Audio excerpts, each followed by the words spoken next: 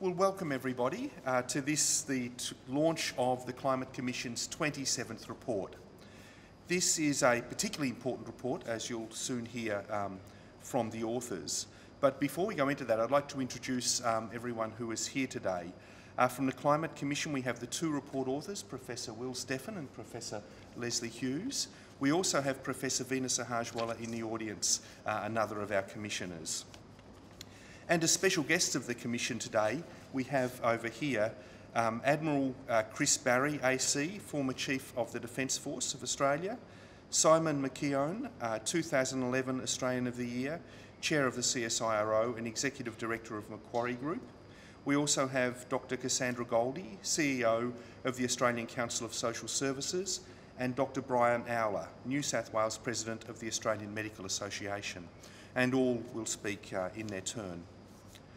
I'll be brief, but I just want to say a couple of things about this report. It is, in my view, the most important of all of the Commission's products to date. It is being released about a quarter of the way through what we have called the critical decade. This is the decade where we need to take strong action to avoid the dangers of climate change.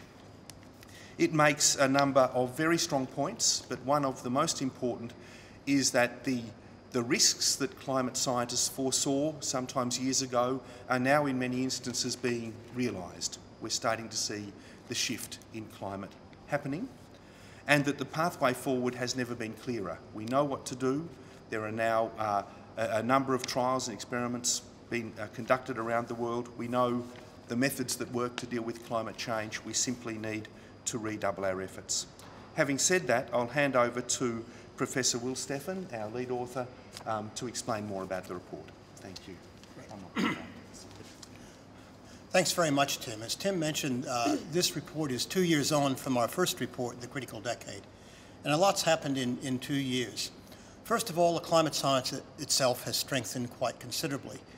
There's no doubt, absolutely no doubt whatsoever, that the Earth is warming. It's warming at a rapid rate, and the main cause for that warming is the emission of greenhouse gases from the combustion of fossil fuels.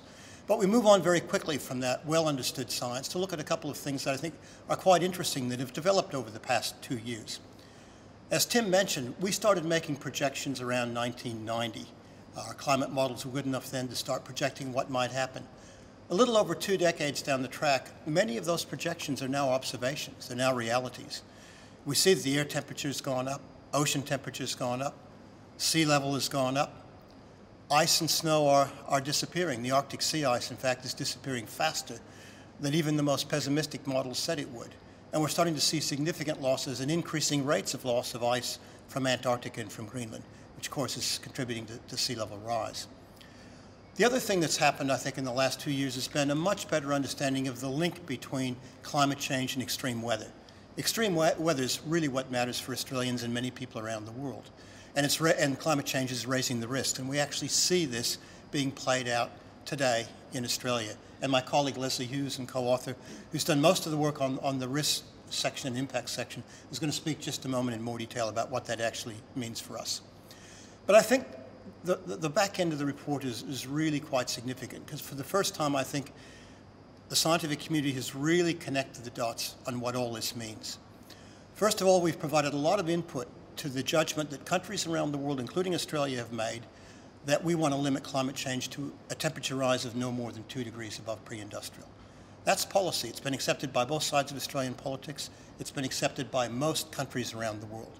But so far, there's been a disconnect between that policy target and emissions of CO2. We're connecting the dots in this report. And it's quite clear, to meet that policy target, there is a limited amount of CO2 that can be emitted. Scientists normally do this calculation between the year 2000 and about mid-century, when we have to have decarbonized the economy. And the budget's a nice number to remember. It's about 1 trillion tons of carbon dioxide, and that sounds like a lot. 2 implications of that. One is, in the first 13 years, since 2000, we've consumed about 40% of the budget. Far, far too fast. We've only got 60% left. Second, when you put absolute numbers on that, what you find is that we can use only 20% of the fossil fuel reserves, the coal, oil, and gas that are in the ground, to stay within that budget and keep a manageable climate for our children and grandchildren. That's the crux of the problem. And this report, I think, puts it in quite clear contrast, using very simple numbers, well-established calculations. To make these goals compatible, we have to transition to clean energy sources and do it fast. So that's the bottom line of this report. Now I'll let Lesley tell you a bit more about the risks that climate change is now posing for us. Thanks, Will. Thank you, everyone. If climate change wasn't going to have any impacts, we wouldn't be worrying about it. And what this report shows is that some of the impacts of climate change are already being felt, and we also summarise the scientific projections for what impacts we might expect in the future. So amongst those, we are already seeing our ecosystems changing, we are already seeing our species moving in response to climate change and their life cycles changing. We are already seeing things like the degradation of the Great Barrier Reef due to warming temperatures and bleaching. We have seen in recent years the impacts of heat waves on our cities, especially on those most vulnerable in our society. We are also seeing the impacts of drought on our agriculture, and we have projections in the report as to the future of our food security in Australia. The report outlines how the recent extreme weather that we've seen over last summer and in recent years really offers us a window on the future of what we might expect in the future. So with that, I'm going to hand over now to Admiral Chris Barrie, who will speak to you. Thanks, Lesley. I'm sure some of you might ask why is somebody like me standing up here and talking to this particular report. It's the second report in a sequence of reports that the Climate Commission is publishing, and I think it's a report of great concern. Where I first became involved in the issues was a few years ago after reading a book called Our Final Hour by Martin Rees. Martin Rees, in this book, predicts that by 2100 there's a 1 in 2 chance there'll be no human beings left on the planet. Now, I'm not sure about you, but where I sit says to me, Martin might well be wrong, but he also might be right. And when I think about my granddaughter and her life expectancy, I think this is a problem we've got to take very seriously and work on. Martin Rees happens to be the Astronomer Royal and was once the President of the Royal Society in the UK, so he's not a slouch when it comes to some of this sort of work. Now, about the defence interest, well, we're the guys that sweep up after climate change consequences. If you lived in a flood zone in Queensland or in a bushfire affected area in Victoria, you know it's the Defence Force that's going to come along and try to help people who are in distress over these extreme weather events. And we need to stay in touch with global change. We need to stay in touch with where climate consequences are going to have more and more impact on the sort of work we do. So we see, in terms of our preparedness, issues of, as I say, extreme and more frequent weather events. We see health issues as a consequence. We see food security issues and energy security issues. So there's a whole panoply of issues that we need to stay in touch with. That's what we're working on, and we're trying to devise where do we need to go in our future planning to deal with these sorts of issues. And finally, of course, it just seems to me we can't solve this problem down in Canberra, and we can't just leave this problem to people in our local communities. All of us have to pull together in trying to meet these challenges. What we really are demanding is a change in human behaviour if we're going to make this work. I'd like to hand over now to Simon McKeon.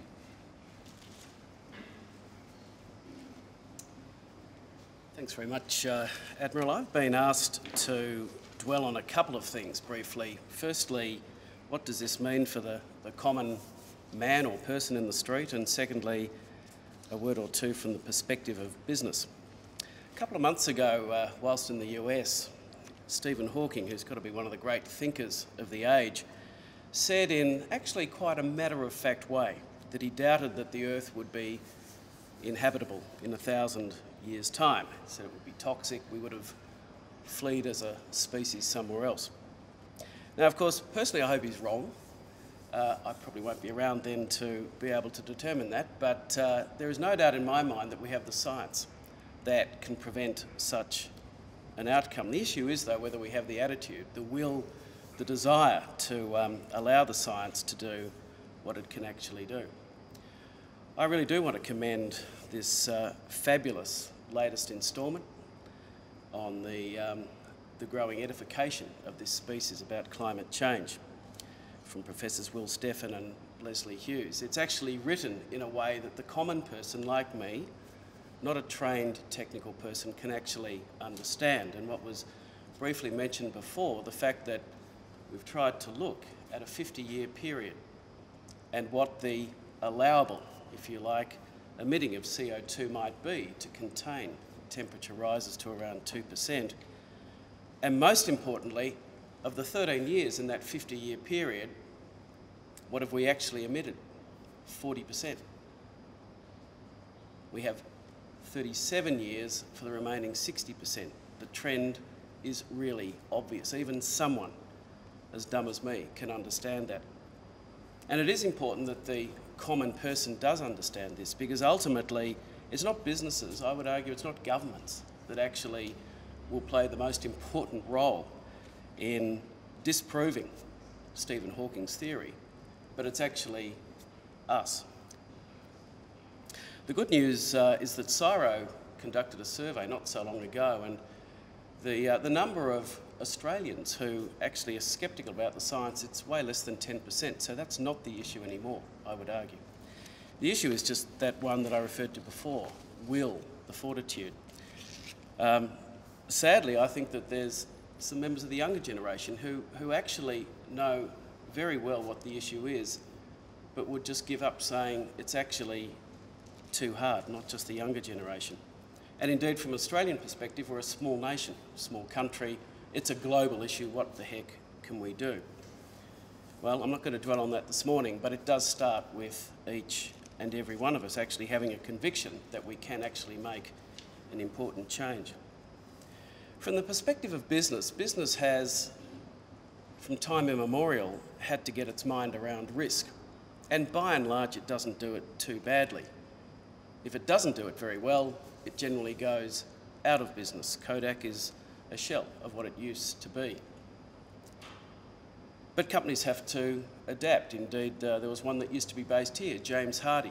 I'm not here to talk about how it treated asbestosis claims. However, it did actually totally transform the product that it used to produce. And modern cement sheet, actually, its product dominates the US market. It changed, it adapted, it ended up still leading the world. And that's what business has to do all the time. In relation to climate change, I would suggest that actually, relative to 20 years ago, business has a very good understanding of climate change. It will digest this report this morning, as it does with everything else. Business does have the products, the services, whatever we need as a community to deal with climate change.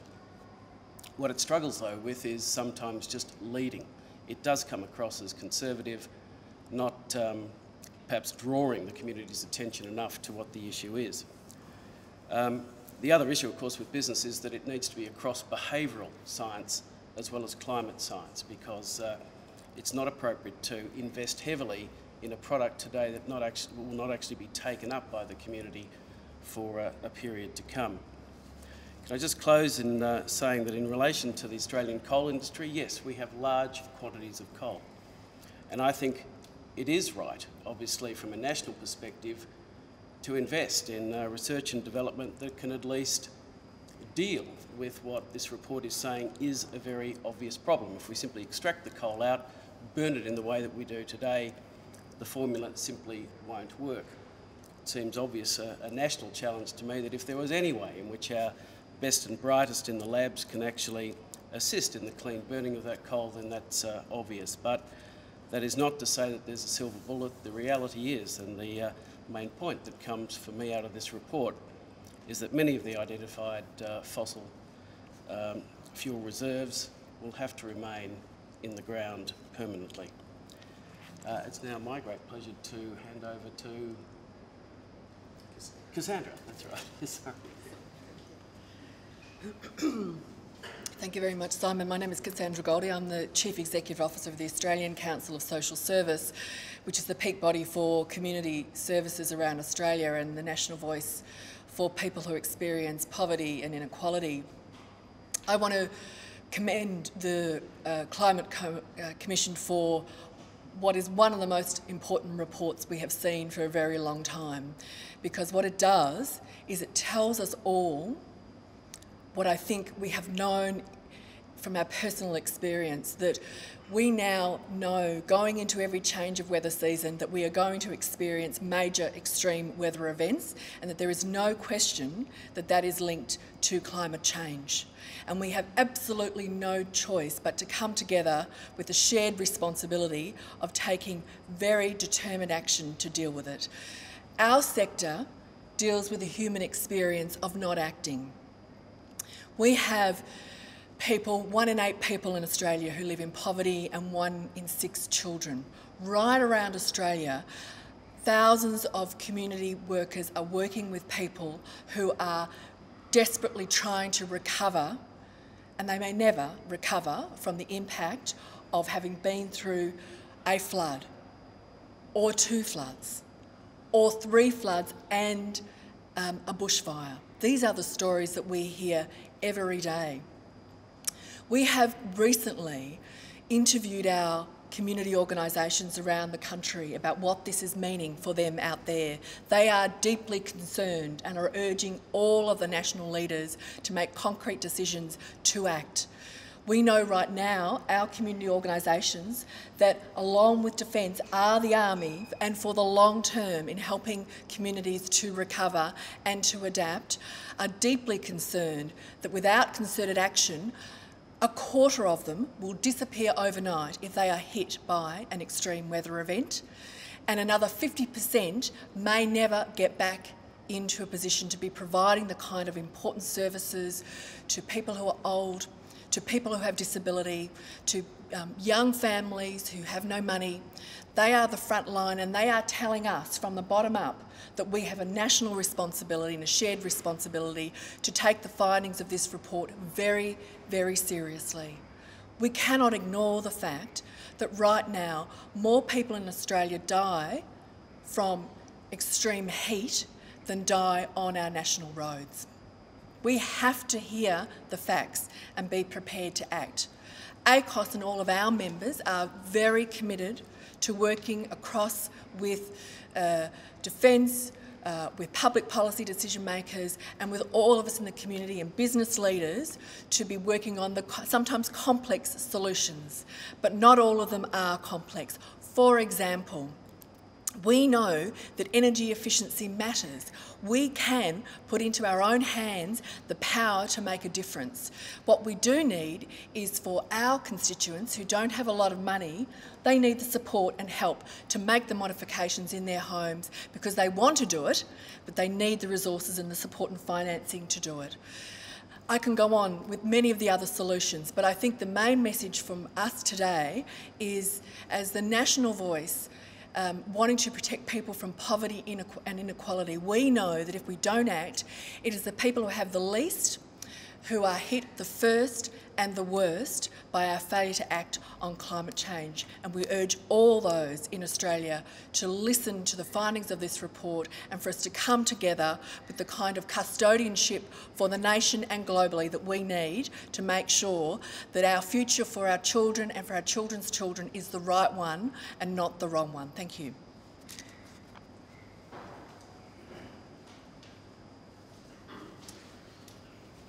Thank you. Thank you, Cassandra. It is a pleasure to be here today to represent the Australian Medical Association. I'm the President in New South Wales, but also represent the Federal AMA. And as the AMA and as doctors, we care about the health of our community. This means not only providing the best care to the patient that's in front of us, but also looking at what communities and governments can do to reduce the incidence of disease and injury. And today's report and its predecessors confirm that climate change is a public health issue and one that governments and communities should be taking seriously, planning for and acting on.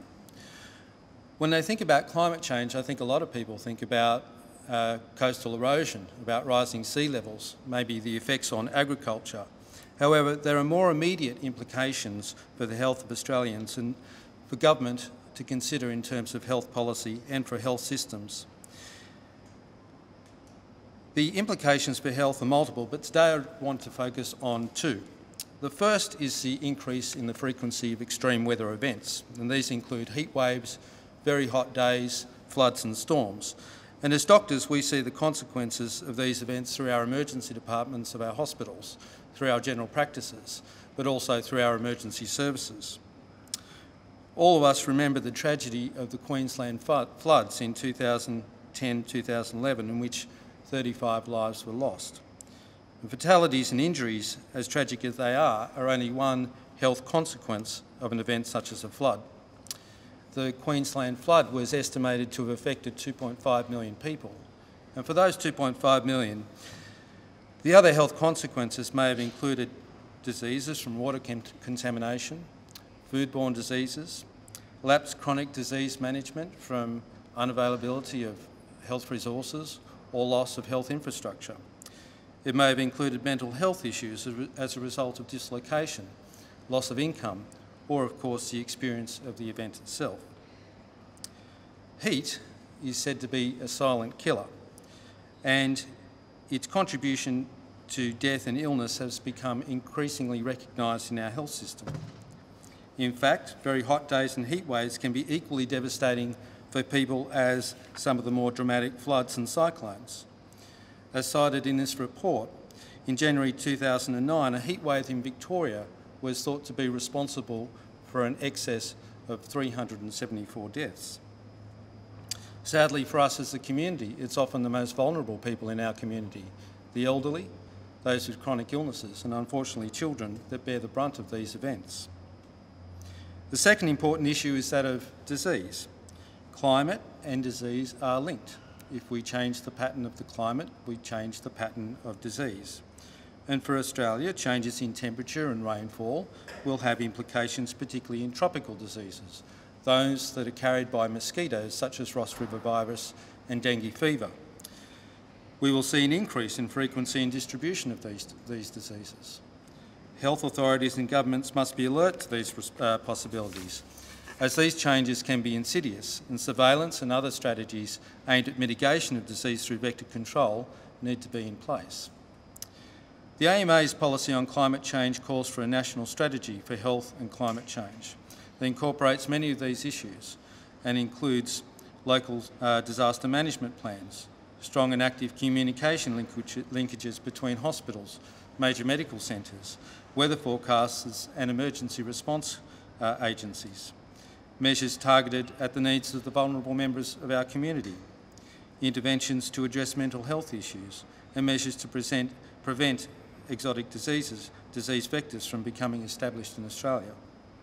The Critical Decade report not only highlights the need to reduce greenhouse gas emissions, but the urgent need for governments and our health systems to prepare for the health consequences of climate change that are already in train.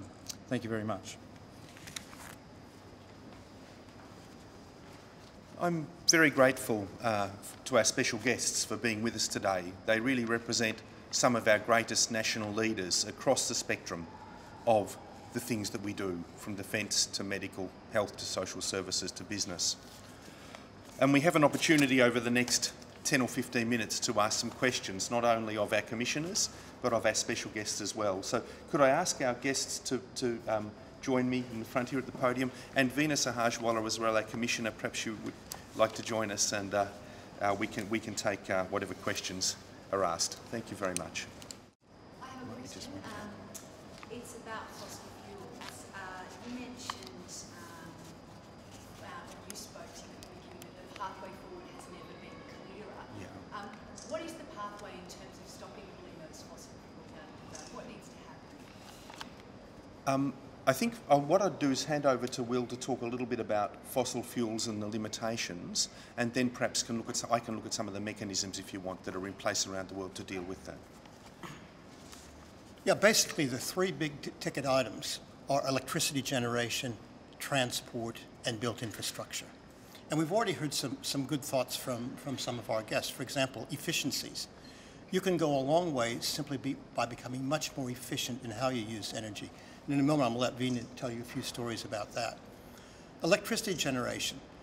Renewables are coming in at a much faster rate than anyone predicted, particularly in China, which has quickly taken over as the world leader in rolling out renewables. We know how to generate electricity by wind, by solar, and there'll be other renewables coming on stream in the next decades. They can do the heavy lifting, particularly in a country like Australia, which has an enormous solar resource. We still have challenges with storage and grid, but we're a creative species, we can solve that. Transport, there's some revolutionary things happening. For example, Volvo buses are now being rolled out in Beijing that are all electric, that charge up at every bus stop by induction underneath the pavement. Much less energy is used, no fossil fuels emitted. Basically, all those solutions are already out there. The challenge over the next couple of decades is to get them to scale.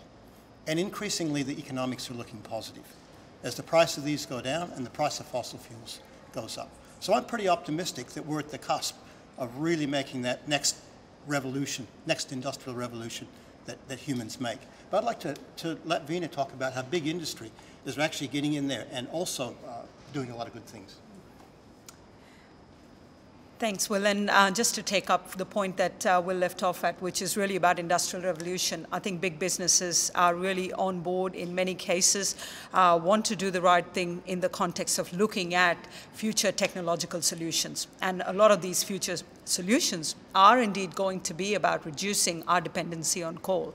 And I think what that then means, using the examples that Will has provided, is looking at industries that have traditionally been dependent on coal. And I can certainly give you an example of the industry that I work with in the steel sector. Certainly there is a huge drive to look at alternative resources. So if you're going to move away from coal, well, what else is out there? And I think that drive is certainly a reflection of how businesses are looking at alternative strategies, which are ultimately going to help us achieve the kinds of goals that we want, which is reduce our dependency on coal. I think a question for Simon. What do you think the consequences of this report are for the investment community? Two sides. One, in terms of the impacts of climate change that Lesley's talked about, and also the impacts of this carbon budget that Will has spoken about in terms of, I guess, the investment and business sector, what it means to them. I suspect that the investment community will find the report confirming in relation to much of what it's come to expect anyway. I think what this report has endeavoured to do is, as I said, try and give us some specificity as to actually what the magnitude of the task is over the next few decades, certainly in terms that I can understand. I think the investment community will take that and simply put it into their own models. It will confirm much of what the investment community already thinks. What it will be particularly doing, though, is providing more focus on that proportion of the corporate world that provides a solution to this problem.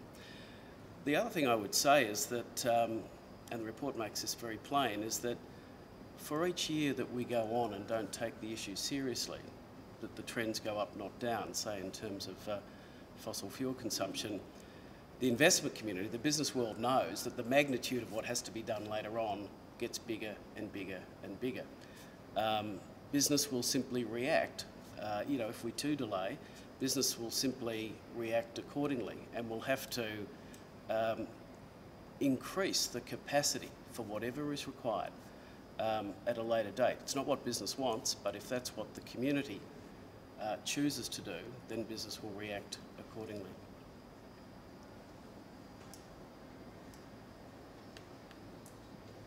That's another question.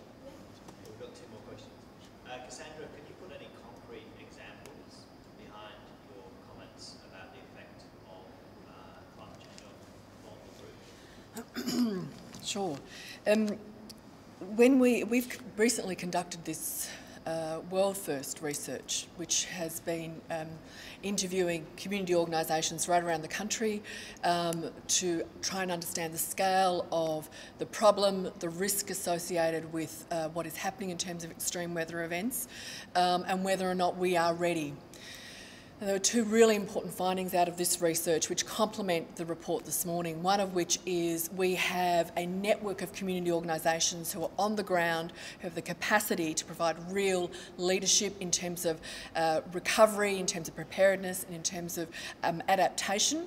But on the other side of it, there has been very little work done on that front. I think the business community has been resourced and has been able to develop some further sophistication around the preparedness and the ability to adapt, whereas community organisations, for very understandable reasons, need to be better resourced to be able to do that work. You will remember there were the tragic bushfires in Dunalley in Tasmania earlier this year. We've been in regular contact with the head of the community organisation down there, the neighbourhood centre. When those bushfires hit, they downed tools on the work that they were doing. They opened their doors. They converted it into the place where the community could come to get showers, to be able to meet very basic needs. And they have continued to be working with individuals and families right now who have not been able to recover in any shape or form. And yet that community organisation has not been plugged into any of the higher level decision making around planning, nor until very recently did it receive any additional funding for it to be able to do the very important work that it has been doing with that local community. So in our view, there's been a major blind spot in terms of a national resilience to our work on preparedness and risk and adaptation, and that is the community sector, which is large, it's well networked, it has incredible knowledge on the ground of who is vulnerable and where we need to be, and that is one of our major calls, to be making sure that those community organisations and the leadership is inserted in to all of the decision making that is going on now, and which needs to be expanded to make sure that we really are prepared to deal with what we must deal with, and we are also united in taking firm action to try and prevent these extreme weather events from escalating even further.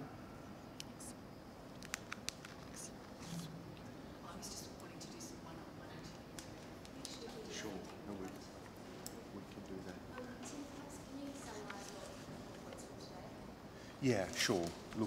Look, I think if I could just give you some takeaway points, I think the fact that we have such a wide range of guests speaking to this report tells you something about the significance of the report.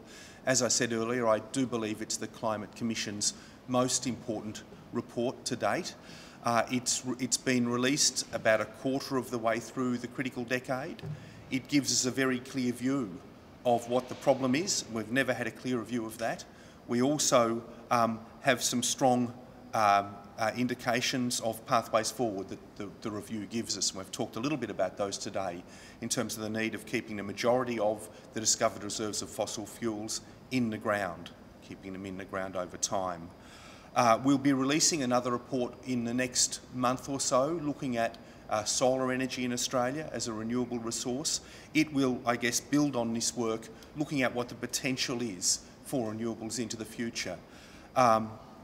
Takeaway messages, the science is now very, very clear. The pathway forward is clear. There's a global agreement among governments as to what we need to do. This report is adding very significantly in terms of understanding in the community and in business of what that actually entails. So thank you very much.